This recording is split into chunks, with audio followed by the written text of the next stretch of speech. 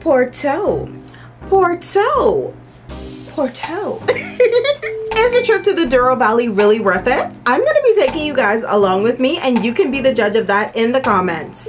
Today's video is all about our excursion to the Douro Valley in Portugal. Here's what to expect. We're gonna be going on this beautiful and breathtaking cruise on the scenic Douro River, and then we're gonna be going to 2 vineyards where we're able to try some wine. And of course, we have to have some food. So we're gonna be having a Portuguese lunch. And listen, let me tell y'all, it was good.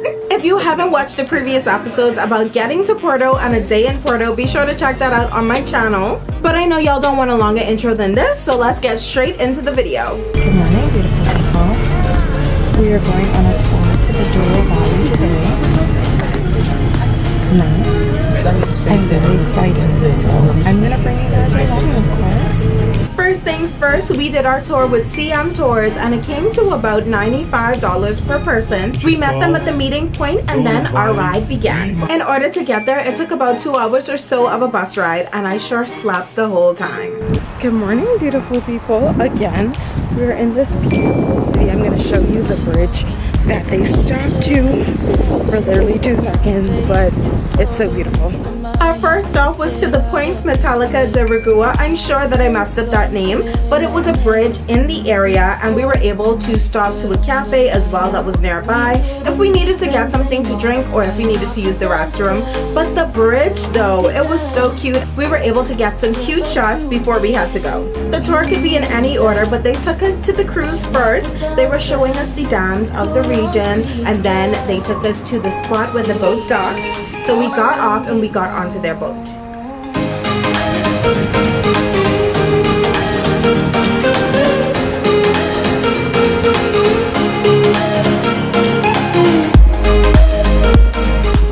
we are on our boat ride. We're going to be touring the place, and I'm so excited. Benita. Benitas. Benitas. Nice. Jimmy. Yeah. Nice.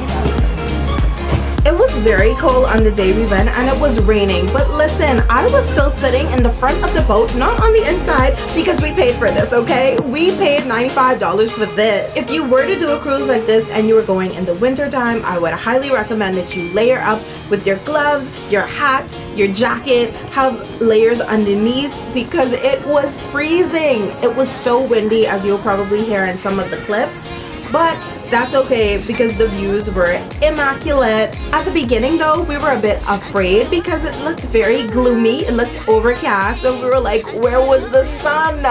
But the sun finally came out, and when it came out, Being it was like, hello! Her. I love that for you. You just look so chilly. Oh my gosh. Okay, on the Quinta. We're on the Douro River, as you can see. As you can see, we are in Douro, where they are famous for making pork wine. Pork has become very popular in the States recently due to a TikTok trend. It's very good to cook with, and if you're not a wine drinker, it is very soft on the palate and nice in the back of the throat. It's not too strong. It's very 10 out of 10. 10 out of 10. Nice. This part of the tour didn't have any talking, but the sights spoke for itself. We were able to see a lot of the vineyards, we were able to see different companies, we were able to see different houses. It was absolutely gorgeous, and we were able to get some of the best pictures ever.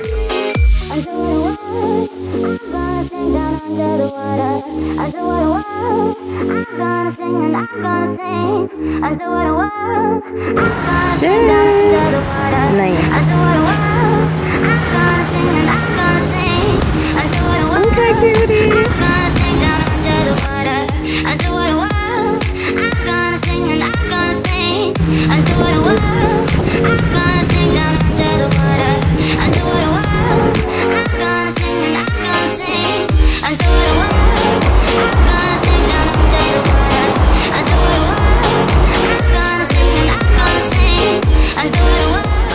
After our boat ride, we went to our first vineyard, which was Quinta Luiz. Here, the Kopke or Kopka, I'm not sure how to pronounce it, wines are basically created, and they took us through the full process of how that happens. By commercializing and exporting wines.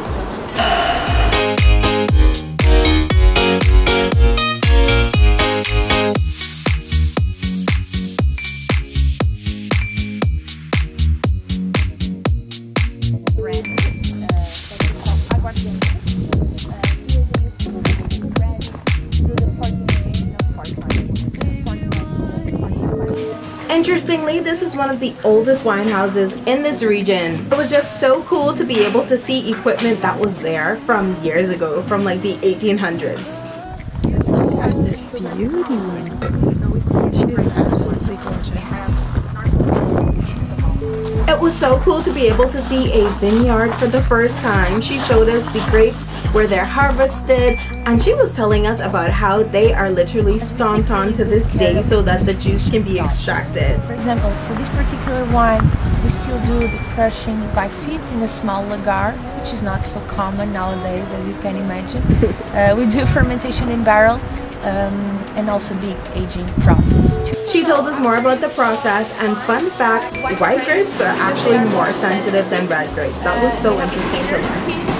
So they get ripped faster, so obviously we keep those ones first. We were able to go to the barrels where wine is stored, and she was telling us that they have wines in there from like 1965. I wasn't even thought of in 1965. Even though we are doing some experiments with Portuguese and Hungarian oak, mostly French oak works very well. It will give pretty balanced flavors to the wine. The type of barrel that is used basically helps to infuse a particular type of flavor into the wine, which was also super interesting.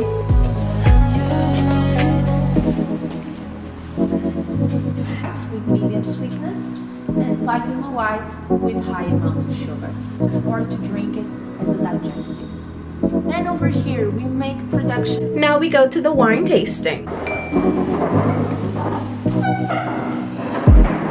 I always feel super bougie when I'm just mixing around the wine in my cup like da-da-da-da-da-da.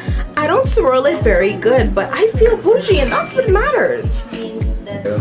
Wow. It wasn't recording all that time. But this white, this is so good. It's really sweet. The aroma smells so good. Interestingly though, these wines are merged with a variety of flavors, which is so intriguing to me.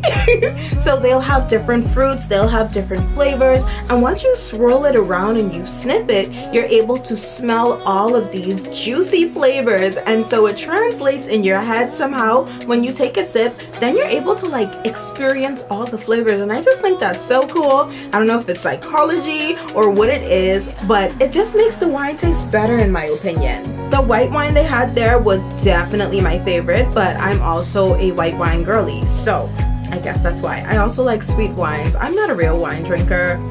I just like sweet things, so if it's bitter, it's not for me. Let me tell y'all about that bus ride though. Literally, I felt like my life was at risk. Not because the driver drives bad or anything like that, but because I would look down and it would just be a long drop, and I'm just like, oh, if this bus mistakenly just goes off course, like it's over for me. Like We're at this beautiful winery. This is the second one on the tour, and it is just as gorgeous as the first and even more beautiful because look at the view.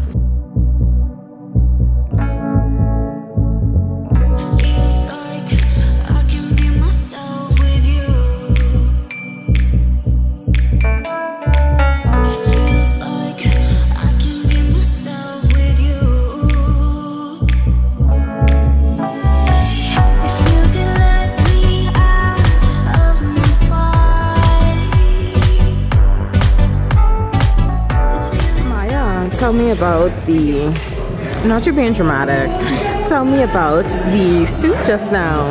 Yeah, so for the soup, it was a bisque. It was giving flavors and hints of squash. Definitely a lot of root vegetables. I definitely tasted the carrot. The carrot was very forward, very carrot forward. Nice. Overall, nice. 10 out of 10. 10 out of 10. It was great. This lunch though, oh my goodness, yummy in my tummy. My friends got the codfish patties with tomato rice, and I had to be different, of course, and I got this like soup with meat in it. If you're Bahamian, it reminded me of some pea soup, and I love me some pea soup. It had all the meat that it needed. The only thing that was very odd is having pasta in it, because I would have never had a dish like that, but it was really good. So, you know, and their bread, oh my goodness, their bread is to die for.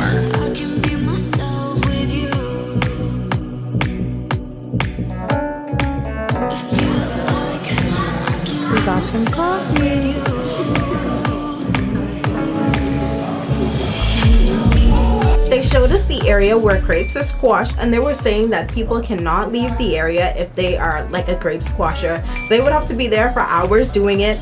And he gave us the graphic information that, you know, they have like a little area where people would just go and pee on the side in the area. And I was just like, okay, I hope the fermentation kills all of that. But it was still very informative and something that I would have never seen before. We went to our last wine tasting of the day. Realistically speaking, I was sick and tired of wine at this point. Like, I was like, I could not have another drink. We left a majority of our wine untouched, but what was not untouched is they had their homemade olive oil, which was so cool. And we had it with some bread, and I really, really, really enjoyed it. I would definitely buy olive oil from there too because they also produce it.